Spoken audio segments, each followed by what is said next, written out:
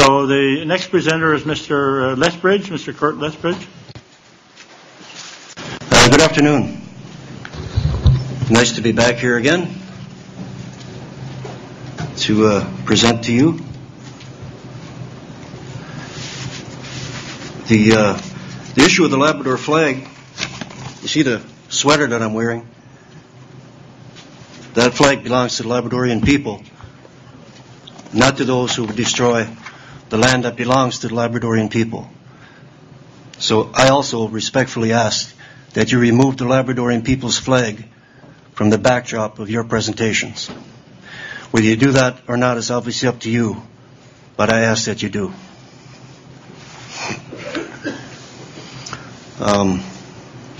Tim Hortons tea leaves your mouth kind of sticky, so I'm going to drink some of this water while I'm still able to drink it.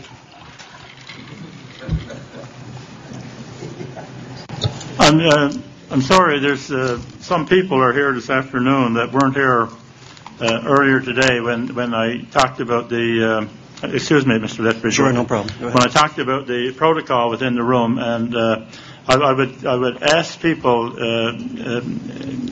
not to laugh or show clapping or support of what's said or not said or show your displeasure. The idea is that to allow the presenter to make their presentation without any interference from the audience. The panel wants to hear what's been said, and I'd ask you if you would be respectful and grant my wishes in that regard. Thank you, Mr. Lethbridge. Okay.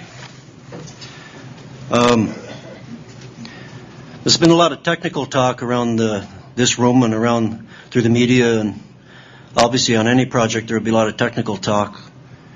But as I said in my presentation a couple of weeks back, we must not forget the spirituality of this river, land, and people.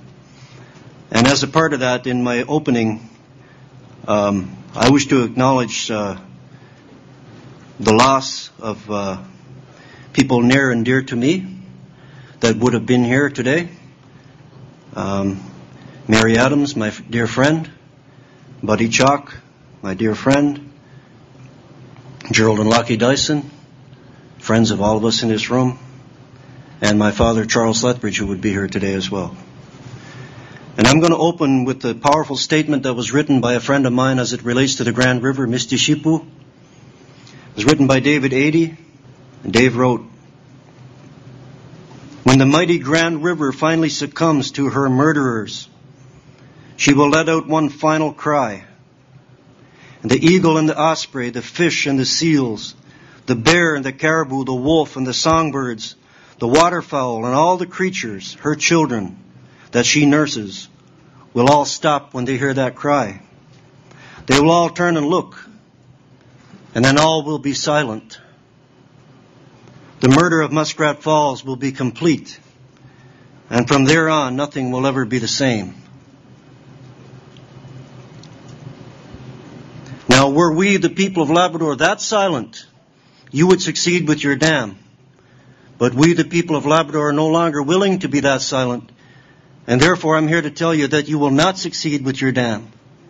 Your project is not going to go ahead. You'll still be on the payroll for a while, but your project will not go ahead.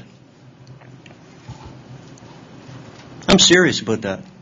Your project will not go ahead. You may have lined up some ducks, but we got ducks too. And we know how to line up ours as well. We already have the most precious, beautiful land on earth. We already have the most beautiful river on earth. What would damming it do to give us would that give us a more better or a more precious piece of land or a more better or more precious river? Absolutely it would not. We've watched and listened to the proponent. We have heard all the wonderful positive benefits for the Labradorian people, all the jobs and the glorious things that are going to come with a massive 1950s mentality hydro dam. We have heard all the wonderful things from the puppetry of the greenback dollar regime, speaking about the damming of our heritage, of our land, our water. We've even watched as a new candidate for the Member of Parliament has risen up with a sudden great compassion for the Labradorian people. proposing that we dam the river as quickly as possible. We've heard the positive benefits proposed by Nalcor, a multinational corporation, and the province of Newfoundland. And we don't believe it. We can't afford to believe it, you see. We can't afford to give away any more because we've lost too much already. Too many generations of loss have made us mistrustful and doubtful. It matters not what technical language you use, we still don't believe it. So the lines are drawn. You have the province, you have your computer screens and your budgets, and you have your workforce ready. But we too are ready. And the reason why I came here today was the same reason as last week, or 3-4 weeks ago, however long ago that was. That we will meet you in that space, or your minions in that space, and we will lay in front of your dozers and your loaders and your dynamite crews or whatever else that you need to try to make this project happen. We will be there and we will interfere. And the world will know, and the world will not cheer for you. The world will not look in favor on the province. Yes, sir. No, I know that you're obviously very sincere and very emotional. This is leading somewhere. Issue. But I would ask you to make your presentation to the panel, and not to Nalcor, to the panel. There's a difference? Well, yes, sir, there is a difference. And I would refer if you would address your presentation to the panel. There is a difference. So don't look at Gilbert, look at you? I'm trying to say, you're making the accusations and you're pointing your fingers and whatever, and I realize your emotion, and I realize that this is a hearing from the community. We want to hear what you're saying, and you're telling this, and that's excellent. But it would be preferable if you would make your presentation to the panel.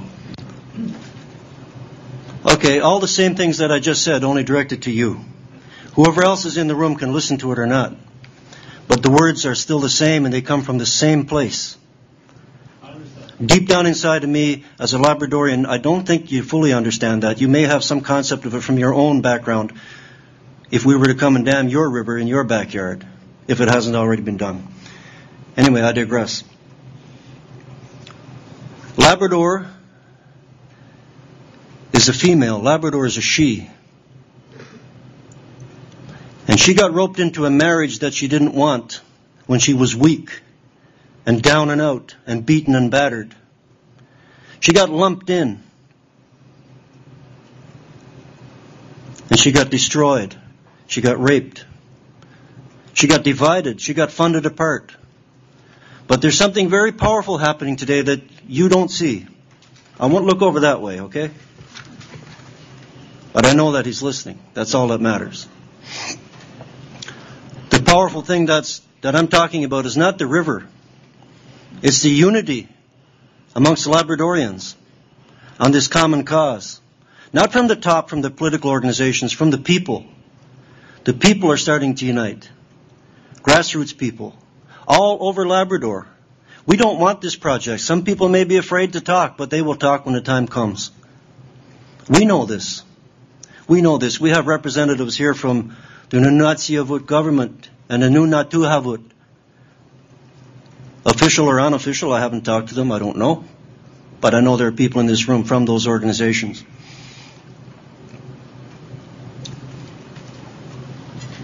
Our great-great-grandchildren are going to stand on this land called Labrador one day. If the world keeps going, that is. We hope we go past 2012. And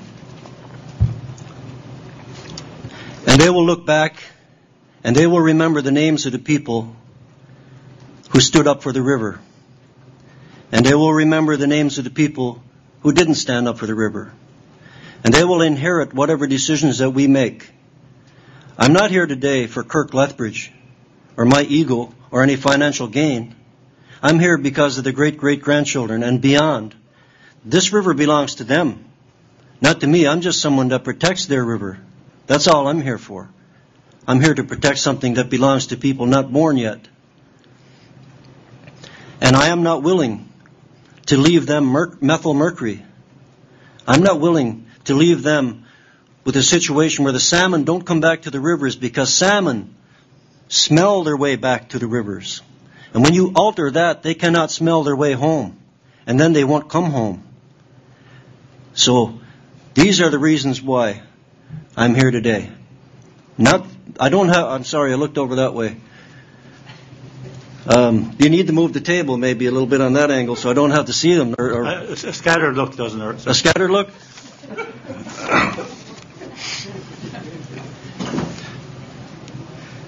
There are people in this world who ignore fact. And they run on green, but it's not green energy, it's green dollar. And these people ignore the David Suzukis of the world. They ignore the experts of the world. They ignore the expertise in Denmark. The alternatives. Billions of dollars saved in taxpayers' money. You put up 10 wind parks on the island of Newfoundland. You put up 5 in Labrador. I'd be sitting there with you. I would. Why wouldn't I? Little destruction. Lots of energy. Everybody happy. The river is still okay. But that doesn't seem to be on the radar. And it seems that we live in a planet where no one will stop using fossil fuels until the last drop of fuel in the bottoms of the ocean is drained out. Then we'll go to electric cars. What kind of mentality is that? My God, does anyone watch the news or the nature of things or something? You can Google this stuff, you know. It's amazing that people will not listen to common sense and logic and expertise about saving the planet. Now, I don't want to get way off into an environmental thing, but then again, this is a massive environmental project. Catastrophe, we call it. What some call a project. I have a little bit more of this water again, I can. And why I say that is because the day will come when there won't be enough water to drink. I already said that we're going to stop the dam, which we will. There's a cry in the wilderness today, echoing through our communities, and it's protect your heritage, protect your land, protect what you got left. We've given enough. Enough is enough. We've given billions and billions and billions and billions of dollars to the Confederation building in St. John's so they could come back and hit us and beat us with it some more. The he beating the she in the marriage that she didn't want. That's the way we feel deep inside of us. And we've had enough of it. So we're going to stop this project, this proposed project. And today, I'm very proud of my Nunatsiavut cousins. I'm very proud of the settlers and the Métis and the Innu peoples who have not taken the greenback dollar and who are not asking for it.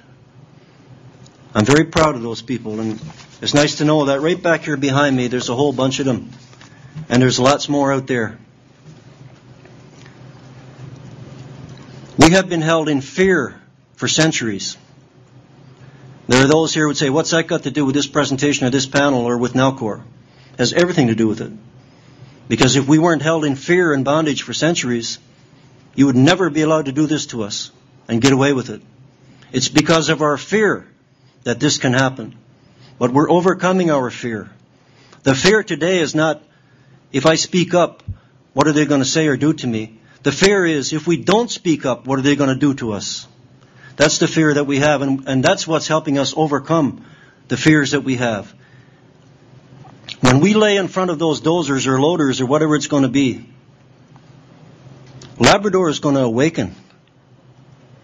Labrador is going to wake up. And there's going to be people coming from all over this land to support us in mass numbers. And that's a fact. And there are those who don't believe that because they think, no, we're still scared. No, we're not scared. I must admit, I get scared sometimes. But that's only fear from up here. Down beneath that fear, there's power and strength.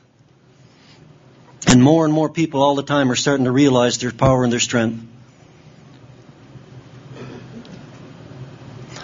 Because I said, history will remember the names of who spoke here during these panel hearings and what they said.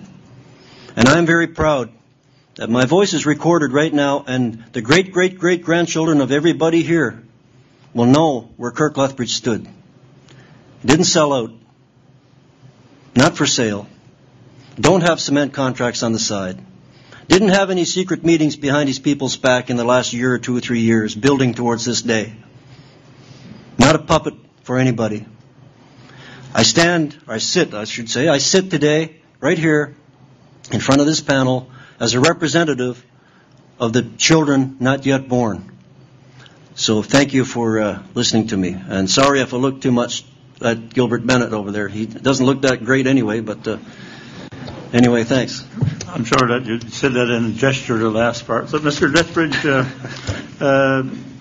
panel is very appreciative of the fact that you've come forward and made your views known. And I think on behalf of the panel, I can assure you that we do have some appreciation for the depth of your passion about what you're saying and that type of thing. And we appreciate your presentation.